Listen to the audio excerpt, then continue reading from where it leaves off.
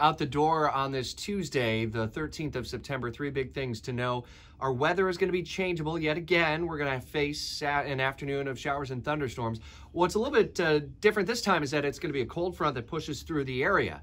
So while we will have storms in the forecast for today and your neighborhood may be soaking wet yet again, drier air comes in behind it, perhaps by Wednesday and Thursday for many neighborhoods, especially the farther north you are, along and north of I-10 for Wednesday and Thursday. All the while, we continue to see very little activity developing in the tropics.